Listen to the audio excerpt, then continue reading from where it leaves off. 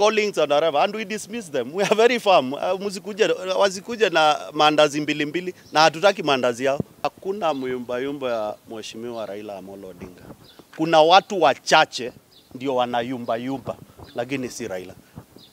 Watu wachache kidogo, wachache tu. Mapua mbili tatu ndio inayumba, lakini si Raila Amolo Odinga. Kwa hivyo sisi tuko imara na tunasema ya kwamba tutaendelea kukaa na wananchi. We in Wiper, whereby is one of the principal parties in Azimio, want to affirm to all our followers in the country that Azimio is intact, Azimio is unshakable, and Azimio cannot be cracked. And we know very well there are people working very hard to cause division within Azimio, working very hard to bring some unprecedented moves. All the parties of Azimio have put it very clearly, they are not boarding. And we are saying this as Wiper, that we are looking for justice for all the victims of police brutality in the country. I will stay firm, I will stay focused.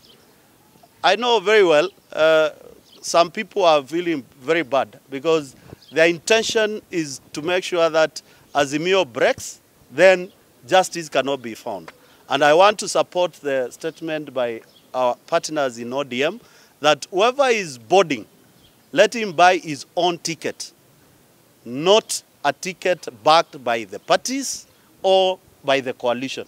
Whoever wants to board this ship, which I can tell you, it's a sinking ship, we cannot accept. Kwa hivyo, yule anataka kwenda aende kimasomaso mchana peke yake, asitulete na asituongeze na asileke Bwana Raila Amolo Odinga ndani, asiweke Kalonzo ndani, asiweke DAP Kenya ndani. Yeye yule anataka kwenda akazimie, aende akazimie peke yake. Kwa sababu sisi tunasimama na Wakenya, tunasimama na Gen Z, na tutaendelea kusimama na kuuliza haki kwa Wakenya wote vile tulisimama na wao wakati wa kukataa finance bill. I will look forward, and I want to ask the government of the day, please don't think that talking tough, don't think that Gen Zs will back down their intentions until justice and the demands which were given by Gen Zs are fully fulfilled. And we will remain firm, and we want to urge all Kenyans, if you picket, you want to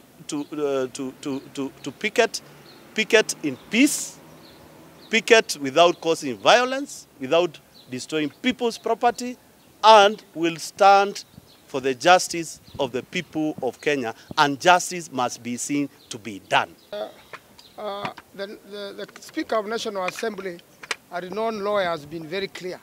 You know, once cabinet has been dissolved, then you cannot say that you had been vetted before. And there was even a Gazette notice. Everybody has to be vetted afresh. And that is the legal position. There is no way you can say you were vetted before. There was a bad precedence of 2013 and 2017 when it had a different reasoning that particular time. But right now, no one had then been sacked. Where government had come back to power. But for now, everybody had been sacked for a good reason. Those who have been reinstated, they have to be vetted afresh. Ndege ambayo inaenda kuanguka. Atupandi na atutaki na atufikiri na atuangali. Kwa hivyo, if you want to appoint Bwana Ruto, appoint your full cabinet tomorrow, but forget about us. We are not interested at all. Not as Azimio. Previously, we have seen leaders show retaliation to the opposition, and we didn't have this much noise. Why is this causing so much acrimony in the coalition? There is no acrimony. We just put in records straight. My friend, we are living in new normal. There is a new norm in town called Gen Z. Whoever does not align himself with, he'll perish. It's as simple as that. The politics of this country has changed completely. And I have said this, and I will say it again. If you are not careful, 2027, you will see leaders who will not order a single rally, who will not put a poster, who will not put a speaker, who will not order a single rally, but they will be elected. It's a new norm in town. There is a new chef in town called Gen Z. Please listen to what he's cooking and enjoy the meal. Tunataka kuweka msimamo wetu wazi kwamba sisi tuko Azimio na Azimio iko unshakable. Na kama kuna mtu anataka kwenda njia ingine, aende peke yake, awache kudrag Azimio na awache kudrag majina za watu wa Azimio. Tunasema party leader wetu waheshimiwe kwa sababu he is a national leader. Na vile vile tunapongeza msimamo wa Mheshimiwa Raila kwa kupindua msimamo wake kusema hataki kuungana na serikali ya Kenya Kwanza. Tunampongeza sana na tunapongeza ile statement imetolewa leo na ODM ya kwamba wale wanaotaka kwenda waende peke yao, na sisi tunawashinikiza wanaotaka kwenda waende kivyao kama individuals. Waache kugawanya Azimio, waache kugawanya members wetu. Wao wana uwezo wa kwenda kivyao, lakini sisi tuko imara na hatutageuka, and we are not boarding in the existing government. Ndege ambayo inaenda kuanguka. Hatupandi na hatutaki na hatufikirii na hatuangalii. Kwa hivyo, if you want to appoint Bwana Ruto, appoint your full cabinet tomorrow, but forget about us. We are not interested at all. Not as Azimio. There's no acrimony. We just put in records straight. My friend, we are living in new normal. There is a new norm in town called Gen Z. Whoever does not align itself with, he'll perish. It's as simple as that. The politics of this country has changed completely. And I have said this, and I will say it again. If you are not careful, 2027, you will see leaders who will not order a single rally, who will not put a poster, who will not put a speaker, who will not order a single rally, but they will be elected. Azimio as a coalition, no single party has given notice under Political Parties Act to quit. But individuals belonging to Azimio coalition or who has been nominated or elected under Azimio would wish to join the government, and we want to say that they are free to do so. People have died. Even some have not yet been buried. In Makueni, we have a total of 10 who have died in this maandamano business. And we are saying there must be justice. Justice has to be served to these families. There is a young man of 12 years who died. The family needs to see justice. All police officers who killed people are known. The police officer who killed Rex is known. We need to see them prosecuted. And that will give justice to Kenyans, will show fairness. But the government has not even addressed that particular issue of those people who have died and whose people's properties have been destroyed. So I want to see justice served to Kenyans who are injured, those who are in hospital. There is an act of parliament called Victims Compensation Act, which was brought to the House by Millie Odhiambo. It has a Victims Compensation Fund. These victims deserve, to see justice. They deserve to be compensated. They deserve to be taken to hospital. And therefore, without addressing that, it is difficult to address another matter. Let me go on record also to say that Azimio as a coalition, no single party has given notice under Political Parties Act to quit.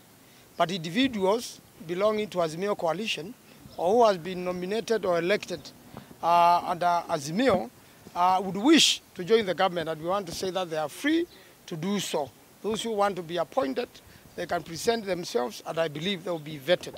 We also want to say that, there are issues related to Gen Z. There are Kenyans who have suffered during the maandamano time, the Azimio ones and the current maandamano. People have died. Even some have not yet been buried. In Makueni, we have a total of 10 who have died in this maandamano business. And we are saying there must be justice. Justice has to be served to these families. There is a young man of 12 years who died. the family needs to see justice. All police officers who killed people are known. The police officer who killed Rex is known. We need to see them prosecuted. And that will give justice to Kenyans, will show fairness.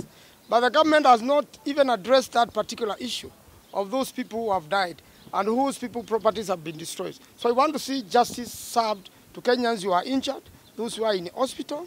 There is an act of parliament called Victims Compensation Act, which was brought to the House by Millie Odhiambo. It has a Victims Compensation Fund. These victims deserve, to see justice. They deserve to be compensated. They deserve to be taken to hospital. And therefore, without addressing that, it is difficult to address another matter when Kenyans are suffering. Tunataka kuweka msimamo wetu wazi kwamba sisi tuko Azimio na Azimio iko unshakable. Na kama kuna mtu anataka kwenda njia ingine, aende peke yake, awache kudrag Azimio na awache kudrag majina za watu wa Azimio. Tunasema party leader wetu aheshimiwe kwa sababu he is a national leader. Na vile vile tunapongeza msimamo wa Mheshimiwa Raila kwa kupindua msimamo wake kusema hataki kuungana na serikali ya Kenya Kwanza. Tunampongeza sana na tunapongeza ile statement imetolewa leo na ODM ya kwamba wale wanaotaka kwenda waende peke yao. Na sisi tunawashinikiza wanaotaka kwenda waende kivyao kama individuals. Waache kugawanya Azimio, waache kugawanya members wetu. Wao wana uwezo wa kwenda kivyao, lakini sisi tuko imara na hatutageuka, and we are not boarding in the existing government. Sisi tuko na GNZ na tunataka yale mahitaji ambayo GNZ wameweka yarekebishwe. Sisi hatutaki kwenda coalition. We don't want dialogue. There is no dialogue. This is not a political issue. Hii ni mambo ya leadership, mismanagement, corruption. Tunataka president atoke kimaso awaeleze wa Kenya zile issues ambazo amepatiwa, atazitackle vipi, atazitackle lini, na yale anaweza kufanya afanye na yale hawezi aambie wananchi. Hiyo tunataka transparency, hatutaki mambo mengi, no dialogue. Kila kitu is on the table, he knows what to do, let him do it. We don't want dialogue. Thank you. Let me go on record also to say that Azimio as a coalition, no single party has given notice under Political Parties Act to quit. But individuals belonging to Azimio coalition or who has been nominated or elected under Azimio would wish to join the government, and we want to say that they are free to do so. Those who want to be appointed, they can present themselves, and I believe they will be vetted. We also want to say that there are issues related to GNC. There are Kenyans who have suffered during the Maandamano time, the Azimio ones and the current Maandamano. People have died. Even some have not yet been buried. In Makueni, we have a total of 10 who have died in this Maandamano business. And we are saying there must be justice. Justice has to be served to these families. There is a young man of 12 years who died. The family needs to see justice. All police officers who killed people are known. The police officer who killed Rex is known. We need to see them prosecuted. And that will give justice to Kenyans, will show fairness. But the government has not even addressed that particular issue of those people who have died and whose people's properties have been destroyed. So I want to see justice served to Kenyans who are injured, those who are in hospital. There is an act of parliament called Victims Compensation Act, which was brought to the House by Millie Odhiambo. It has a Victims Compensation Fund. These victims deserve, to see justice. They deserve to be compensated. They deserve to be taken to hospital. And therefore, without addressing that, it is difficult.